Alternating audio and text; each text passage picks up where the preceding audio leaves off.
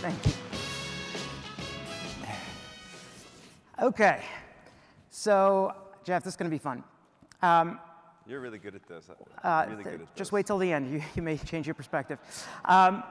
No, but you're really, one thing that really stuck out amongst all the speakers we've ever had, I found you are one of the most respected members of the financial community and really respected by your peers. So even before diving into the business, just curious a little bit about Jeff, formative events or maybe influential people that help shape who you are and who you've become. I mean, I grew up in the investment business. My dad struggled while I was in middle school, high school during the 70s. And I would work for him. And he was having me call companies when I was 18 years old. And I remember calling the first company Prepaid Legal Services. They sold prepaid legal services, and it didn't make any sense to me. And so I asked the CEO, why would anybody ever buy that service? And I'm an 18-year-old kid, and he basically took my head off, you know, like, you don't know what you're talking about, you know. So I kind of jumped in with 2 feet, and then I was very intentional about where I wanted to go work. I wanted to go work for this guy, Peter Lynch, and I tracked him down at a conference. They were not recruiting at Northwestern, Fidelity. I followed him into the men's room, and my dad had me do all this work on Sallie Mae. You know, this was in the early 80s. And so I was really well versed in Sallie Mae, and I saw that Peter owned it. And while he was at the urinal, we had an exchange about Sallie Mae that made me look smart. Maybe his defenses were down, I don't know. But you know, so there is an intentionality to the way I went at it. I wanted that mentor. You know, yeah, Dad was not going to be my mentor. He was too tough on me. And it's a great business because for 40 years now, I actually come into work every day and I get paid to learn.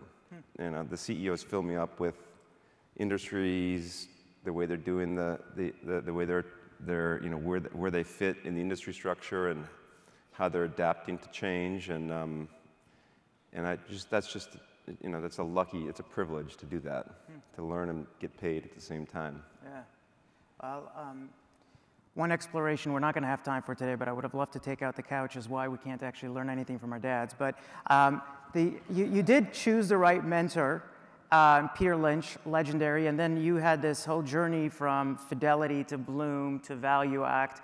Could you talk a little bit about maybe some of the notable lessons or stories that stood out from your journey throughout that process? You know, when I was at Fidelity, I was definitely not as smart as most of the room.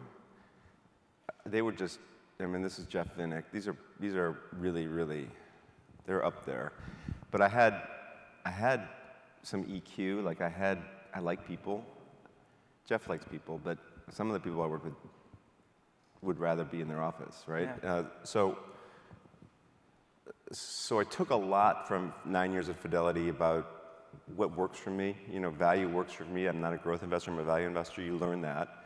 And then I did pick up some tricks, you know, from these smart guys. But one thing I had was, I think, the ability to just relate to people really well. And so how do I take that skill set with these other skills I picked up along the way and make it work in the investment business so that I have an edge? And that's when I decided I needed to leave to be more concentrated and to work with fewer companies and work with them more closely and try to create an idiosyncratic return, ultimately as a shareholder director inside the boardroom, you know, usually in partnership with the CEO and the board. Sometimes you have to make a change. That'll happen. Yeah. But most of the time, I just want to high five together. I don't want to huff and puff and call the lawyers and do proxy slates or any of that. It's, you know, you got to put the time in, figure out if you have somebody you can work with, a board you can work with, and then you know, try to move the room. And that, to me, is really fun. It keeps it real. So much of the stock market today is not real. It's like computers talking to computers, and it's traits and data sets, and there's not even a company or a person behind that company. And that makes me sad. It's a bit of a video game. Today, you're talking. Yeah, today. So that it has changed, and it's gotten harder for guys like me. We just need, I think we need more time to turn around a company and have the markets recognize it, because they don't really anticipate. They kind of trade on contemporary data sets and performance, but that's a different subject. And we may come back to that. I mean, I think what I want to just tap into a little bit is, you know, the EQ that you bring to bear and the involvement with companies at the boardroom table. So you've kind of created, you've been a friendly activist as opposed to a hostile one, which I guess we see in the media. Yeah. Have you seen that to be a broader evolution within activist investing? And maybe for anybody who's a little bit unfamiliar, if you could just quickly define activist investing a little bit more.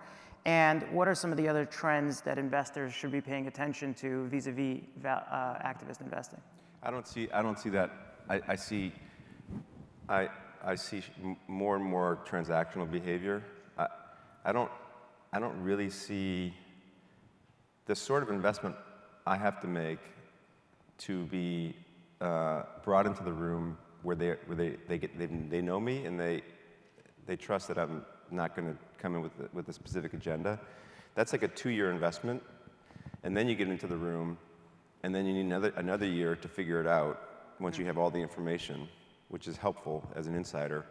And then by year 3 or 4, you're actually creating the idiosyncratic value. I don't see anybody in the public markets that has that time horizon. You know, I mean, there's a couple old timers. You know, there's Nelson Peltz and Nelson and Nelson. I mean, there's just not. There's not really. You know, the hedge fund dynamic. You know, which is where the activists are coming from. They have a 1-year performance incentive system, maybe 2 at most. So I don't think the interest people's. I don't think it's. And they also are not interested in patiently understanding the business. They have a view. They're going to assert that view, and they're going to get the company sold or split up or whatever it is. And they're trying to take as little business risk as possible. So it's very transactional. And I think that's gotten worse, not better. Interesting. So just for anybody who's not familiar, you were at Value Act for 17 years, is that correct? And I think 20. 20. Yeah. 20, okay. Got my data wrong. And during that time, correct me if I'm wrong, but I think you've outperformed the S&P by about 1,000 basis points. Yeah, it was really, yes. It was a tailwind of value, which has been a headwind for 6 years, so I know that I'm not that smart. It also was, so I think net of fees, we did 15 versus 5. We timed it well because the NASDAQ bubble was bursting right as I was getting started. But we also had a really rich opportunity, because when you think about governance in 2000, it was like the CEO and his buddies. Yeah. And cost structures were fat, balance sheets were fat, all that opportunity to do share repurchase and all these other cool things was really rich. Valuations were 6 times EBITDA, you know? Mm-hmm. And so for the first 10 years, it was like shooting fish in a barrel. Yeah, it felt like that. But regardless, it didn't all happen by luck. So, you know, you're highly successful at Value Act, and then you leave to go focus on social investing. What drove that conviction? What drives your conviction in the space? Trying to reverse the harm that I'd done for the prior 15 years. I mean, when you sit in a boardroom, I just didn't know any better. You know, you didn't talk. For 15 years, I was in boardrooms, and there was not one time we talked about the health of the workforce, really the health of the customer, or the environment, or, you know, the health of our effect on nature and the environment. It was a profit maximizing exercise at the expense of most of those other constituents. We had this election in 2016 where it was clear a lot of people felt left behind. It was symptomatic. I've been married for a long time. My kids were leaving the house. I was like, what are we going to talk about at dinner? Because she doesn't care about Microsoft, you know? So I told my wife, give me all your books, you know, your books on animal welfare and conservation and the sixth extinction, you know, climate change. And I did that in 2016. I read all those books, and then I said, I think there's a way to, you know, to take your world, my wife's, your world and my skill set and address this, you know, this world that has increasingly only served the shareholder. So we went from the shareholder didn't have a voice in 2000. By 2017, the shareholder had the only voice. So we need to bring these new voices into the room. And that's what I did with the shareholder, so why don't I bring these other voices into the room? Right. And if you consider, you know, the big picture was interest rates were 15% when I got in the business. So material financial capital was scarce, and we had a really big middle class, and nature was free as far as we knew. So these were the abundant resources, and the companies that did really well with financial resources, like General Electric, flourished. Here we were 40 years later, and interest rates were 0, and all of a sudden we had no fresh water in California, and we have a lack of fair pay in the workforce. And we have a relatively unhealthy, you know, in America, 40% of America is obese. Like, that's not good stuff. In mental health, specifically, thanks to Instagram and Twitter, you know? So can I take this active skill set and can I have my companies invest more aggressively in the scarce resource, which is not finance. Share repurchases, yesterday's news, PEs are high, not a lot of value to create. But there is value to create if we start to address these new constraints. And if you invest well behind the constraint, that's where the big return comes from. So that's the next 20 years of returns.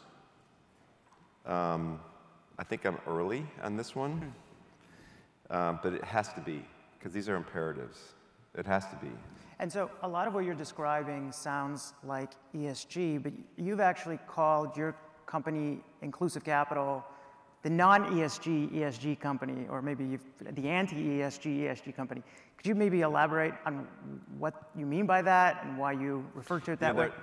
In 2017, there was like 10 of us that were getting together in Jamie Dimon's office to do a white paper on corporate governance, and it was Jamie and Warren Buffett and Larry Fink and Weissman from Canadian CPPIB, Tim Armour from Capital, Abby Johnson from Fidelity, and you know, all of these folks. Jamie in particular was like, how do we get this long-term? How do we get the long-term back? Because increasingly shareholders were knocking on doors saying, you know, sell your company, split up, and things were getting more and more short-term.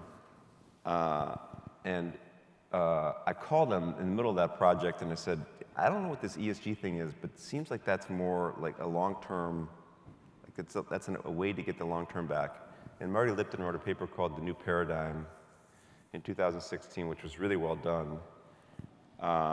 And by 2018, Jamie was head of the BRT, Business Roundtable, and he codified stakeholder capitalism. Do you remember that? And that was Jamie's way to repurpose ESG. But that didn't really work. It seems like people adopted it without really knowing what it was. It sounded good. I was going to invest intentionally around stakeholder capitalism. That's what I'm doing even today, because ESG, if it had been more branded as stakeholder capitalism and people really committed to it, that would be progress. From what I can tell, I don't think the public investors are willing to make long-term investments or back companies that are making long-term investments that are addressing food, materials, and energy in a less harmful way, in a decarbonization sort of way. I don't think the time horizon, I don't think we've had the event per se that's going to make them really scared. The investors want their money. That's what they do. So this is a work in process. So maybe it sounds like two things, and I'd love for you to address both of these points. One is it sounds like on the ESG front, we're not having the conversations that need to be had, Exactly. or we're not being honest. Maybe you could elaborate on that. And also, if you could give an example, like, talk about ESG. You're on the board of Exxon, right? How does that fit into your strategy? Yep. Could you, That's a great question. So what we did really, we love this. When we feel threatened, we tell people to go buy something. Bush did this post 9/11, Buffett did it post GFC, and then we did it again. We said, if you really care about climate, you should buy an ESG ETF. You should retweet your climate posts, and you should buy an EV. And by the way, that makes you climate friendly. Essentially, that's what we did. Yeah. As opposed to say, don't click on that Amazon product you don't really need. Don't eat as much meat. Like real behavior change, Take a burlap bag to the store instead of, walking out with the plastic bags. Like that. So the idea that you actually have to sacrifice, and you may actually have to pay more if you really care about this stuff, we excused that. We said, no, just buy something, just buy an EV, and by the way, it's all Exxon's fault. Right? That's what we did. Yeah. Isn't it? No, I'm joking. Yeah. So that's the conversation we haven't had. And the real conversation is the policymakers, the ENGOs, they have their own profit maximizing exercises. They have to villainize to raise money if you're an ENGO, and you have to get elected every 2 years if you're a politician.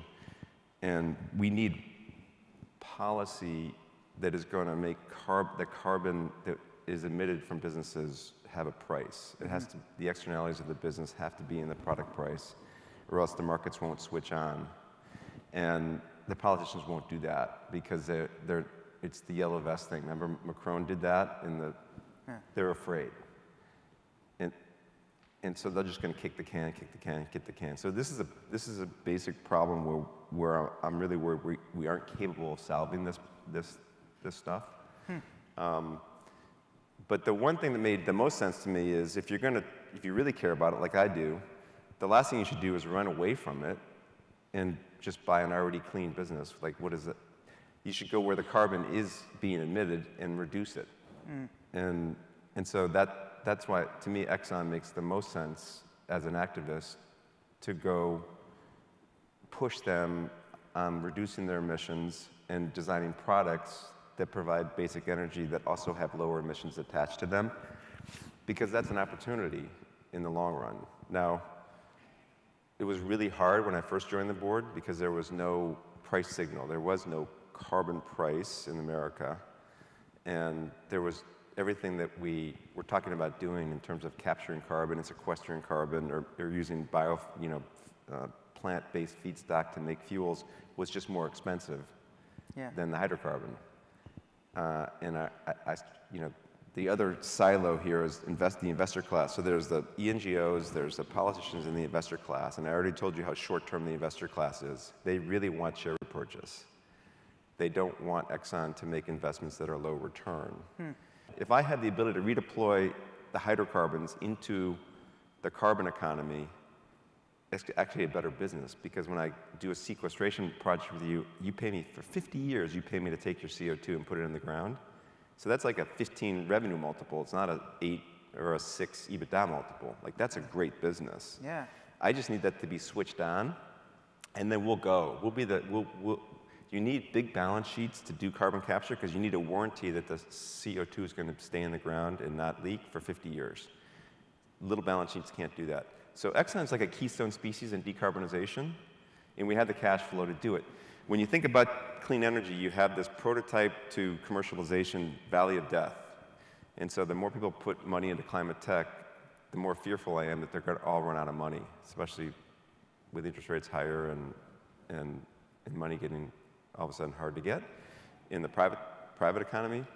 Exxon has the customer, they have the balance sheet, they have the scientists, they have the project management, they have the geology. Like, we'll take any cool technology you have in direct air capture and we'll commercialize it.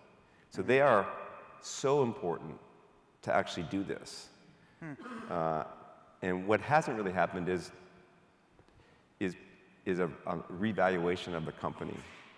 But I think if you give us a little more time and we have a $5 billion carbon capture business in 2030, that's like a value enhancer for sure. And the question is, will they wait till 2030 to value it, or will I get credit before then? You know? Yeah. Yeah. I mean, there's a lot of things to dig into there. For starters, a lot of the activity going on and the innovation in decarbonization is happening in the private markets, not in the public. And perhaps it's because of that time horizon issue that you've alluded to. The startups are being funded in the private markets, but none of them are commercial. They're not decarbonizing. They're prototypes. They're in a lab someplace. Got it. Got it. So you need the large publics to scale, is effectively what you're saying. Yeah. The other thing is you mentioned something earlier, which is that where's the leadership on this coming from? I mean, there's only one Jeff Ubben. So is this coming from the executive ranks? Is it coming from the shareholders? Is it coming, like, who's actually pushing this agenda, or who needs to push this agenda in order for this to have the highest probability of success? I mean, all these CEOs care. I'm telling you, they do. They just don't know how fast they can go, and they don't want to get fired. I mean, Emmanuel Faber, who's running ISSB today, at Danone was fired. The Unilever guy was fired because they had low margins because they were investing, more aggressively in some of these sustainability metrics. So it's fraught with risk to increase the price of the cost of your product, or increase the price to your customer to do something that does less harm. And because the system we have right now is wonderful at generating the lowest price, dirtiest product. It's built for that. It's awesome. So how do you deal with that, where there's costs that need to go up and shareholders that are more short-term? How are you, because you're in this business, and obviously the last 6 years have been challenging for somebody in your business, how are you thinking about it, and how should investors be thinking about this going forward? I'm a joyful pessimist. I'm worried that there are some pockets. So policy is really important, and policy is needed. And the IRA is a good first step, but we need more.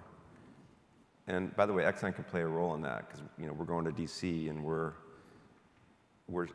saying, here's a carbon tax dividend plan that we would love for you to do, but it's for the politician, it scares the crap out of them, right? Yeah. But the inspiration is coming from these CEOs, and then the great thing about ESG is that the boardroom changed. People started asking questions about all this stuff. Because as recently as 2017, they were not. And so companies are ready to lead. We just need some inspiration from the long-term investor class. That's my opinion. And then we could get some help from the ENGOs, who might every once in a while say, "Hey, good job, Exxon." Instead of like the opposite, always the opposite. Yeah, interesting. You made a comment right as you came on, I don't remember in what context, around mental health issues being as a result of Twitter, or now X, or some of the social media sites. Again, I don't know what my kids are up to these days, but obviously that's the beneficiary, that's the cause that we're here. Is there an example with an inclusive capital because it sounded like it's close to your heart, that you're addressing on this front? It's great. It is close to my heart. So we are just not doing energy and food. We're doing social, which is hard because you don't have a carbon price when you're trying to make for a more just society. That's why climate took off, is because there was a unit you could monetize. So the social doesn't have that. So we're invested in affordable housing, specifically in the UK. We're invested in workforce education. And we're on the boards of these companies, and we're changing their business strategy, and I can get into that. The other SDG, Sustainable Development Goal, that we thought about is like, how do you thriving communities is one of the 17, and it turns out our communities are online. Like, classic civic engagement is really rare all of a sudden, which is sad. And so we kind of attacked the whole online space. Like, where is the healthiest online conversation in the whole social media place? So we ended up with Reddit. We just called Reddit to learn about the other companies because they were public, Snapchat. Then when I got the CEO of Reddit on the phone, I was like, whoa, it's human moderated.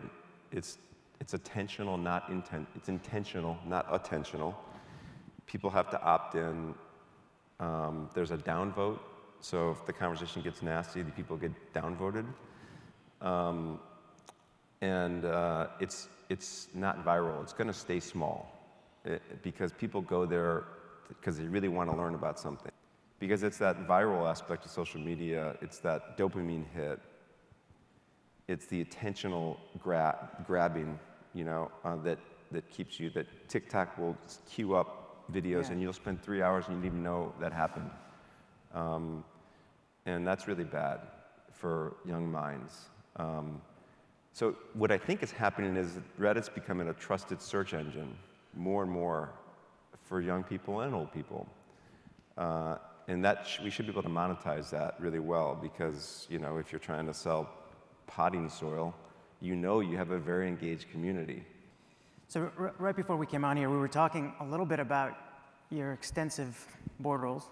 I really think you're like the king of board governance.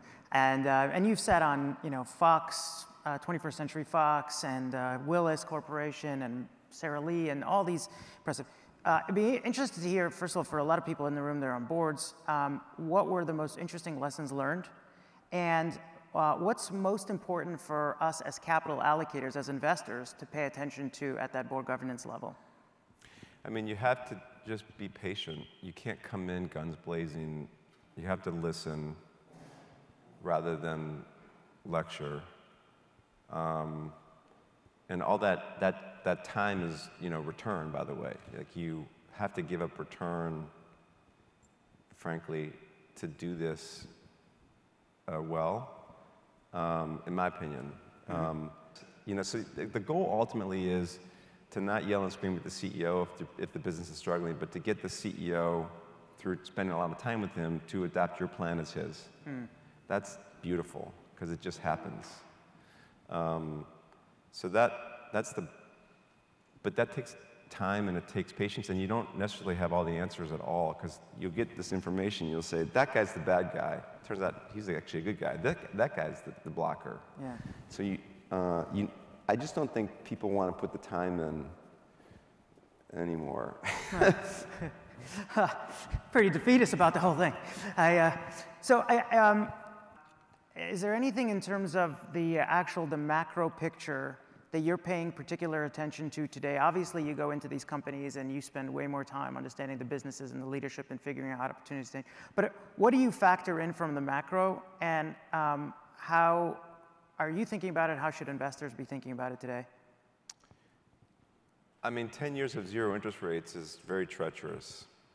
And the combination of the Fed late to the party in raising rates, and then the fiscal stimulus, which includes the IRA. It's the opposite of the Inflation Reduction Act. It's an inflation enhancing act, because we're trying to put so much CapEx through an economy that hasn't built anything in 20 years. We sent all our manufacturing to China. So when you try to reshore manufacturing, whether it's a biofuels plant, or it's a battery plant, or it's a chip plant, we have no EPC, we have no engineers, we have no labor, and we have no steel, and we have no land. So these things are really, really, really expensive, and that has to be recovered in price, or else it doesn't get built. So So tremendous fiscal stimulus, tremendous secular inflation, with a whole generation of investors and even CEOs that don't know the truth, that have not seen a cost of money. It's absolute disaster waiting to happen for long duration assets. Oddly enough, the stock market's rewarding high PE companies, oddly enough. But I think that's a knee-jerk because the 35-year-old investor hasn't really seen high interest rates. Right. And they haven't really seen inflation. You know, we sent all of our inflation to China, basically. That we sent it to the dirtiest, cheapest labor in the world, and it came back at lower and lower prices for a long time. That's gone.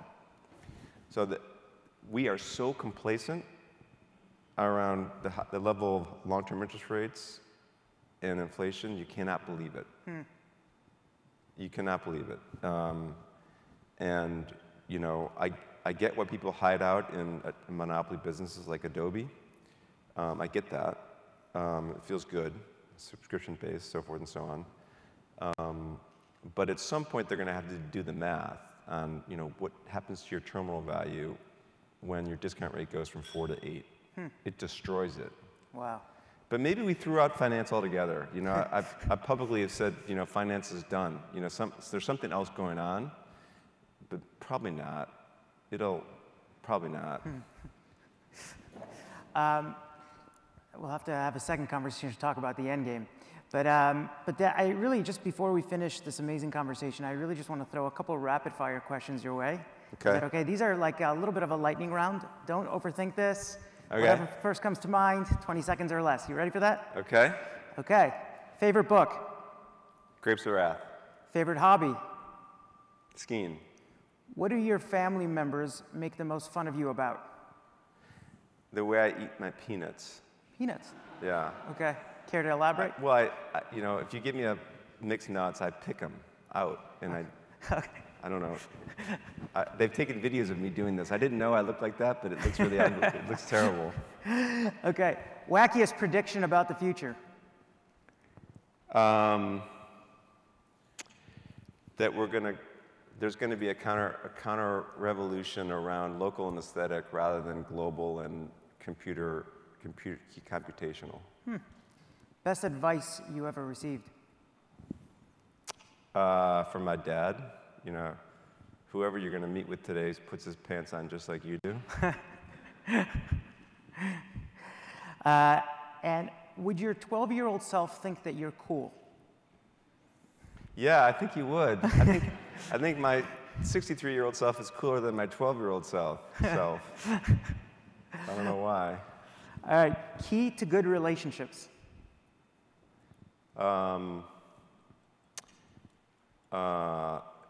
You work really hard with each other.